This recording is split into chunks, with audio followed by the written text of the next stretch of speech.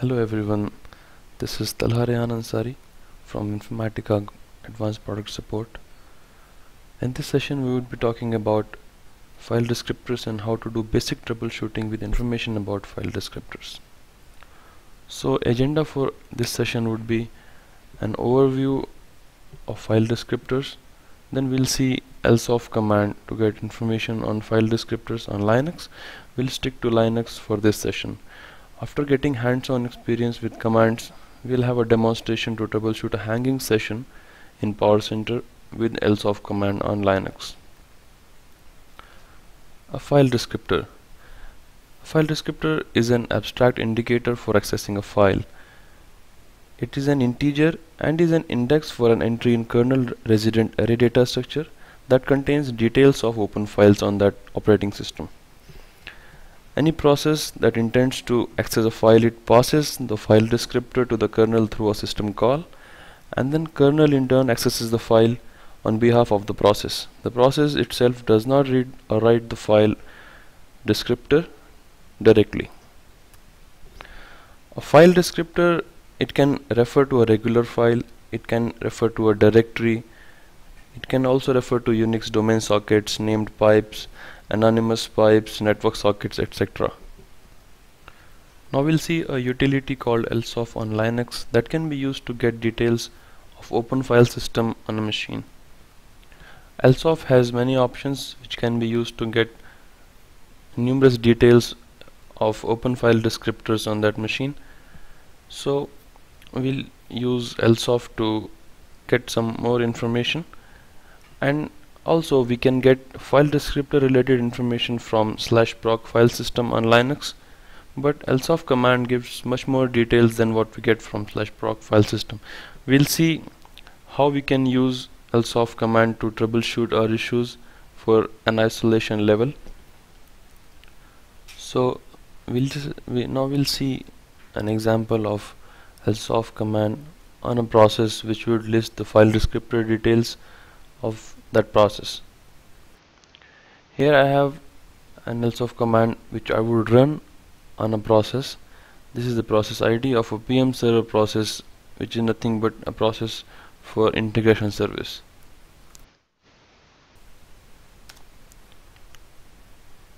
Now here we have file descriptor details which we got from else-of output for this particular process. Here we can see a couple of entries, like here we have some of type MEM, and then some are REG, DL. We'll just see what we can infer from else-of output. Here we have the specific columns in the output. So here it lists the command, name of the process, it will give the process ID, the user that is running, and one column is FD, type of that file descriptor, device, size, and node name, which is nothing but inode that is associated with that file, and name of that file. Now we'll see this CWD represents current working directory, then we have this text file, and then MEM represents to a file that is mapped in memory, and after that we have some numbers here associated with some file descriptors. So these numbers are nothing but file descriptor numbers which are opened by this process. The 0, 1, 2 are standard file descriptors, and 0 stands for standard input, 1 is standard output, and 2 is standard error, and others can be any file descriptor that a process can open. So here you can see this file descriptor number 3 is actually an IPv4 TCP connection. So having said that, now we know pretty much like what all are the information we can derive. Also we can get file descriptor lists for a particular user. We have to use -u option for that. For example, I'll give my username, so it would list all the file descriptors that is opened by me. They are pretty much So now we'll move on to our demonstration, where say I have one session. I'll just start it. Now what I observe here is that session is actually hanging. So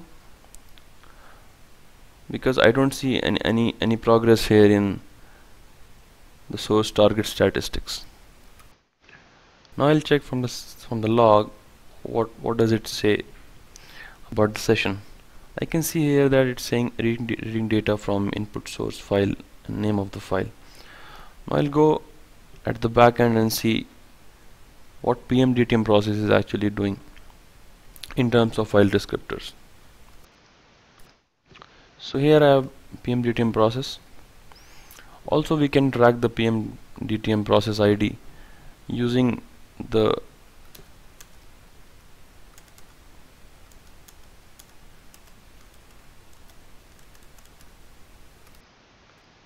log.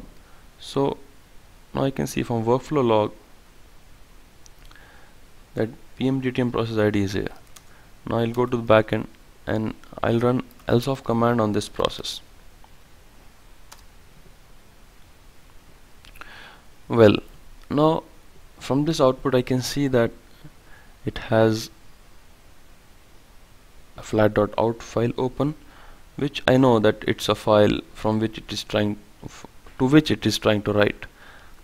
And then we can see that it has one file descriptor to a log file, it has one file descriptor to a bad file. Also it has a file descriptor to the file that was mentioned in the log. Now from this output we can see that it's a pipe. Actually it's FIF, first in first out. It's nothing but a pipe in Unix system. So now we'll see some more details about this pipe here. Okay, so we can use else of command to list the processes which are actually accessing that file. So here I can see some more information about the processes. Here I see that this is a PMDTM process which I am running, which PowerCenter is running, and I also see that the cat has opened this same file in write mode. So now I have some isolation that hey, probably this is a pipe and someone has opened it to write and my process is waiting to read from that. So unless and until this pipe is closed from this end, my process won't exit. And here I think yes, I have it. I have opened a pipe and I am writing into it. So suppose here I write some data.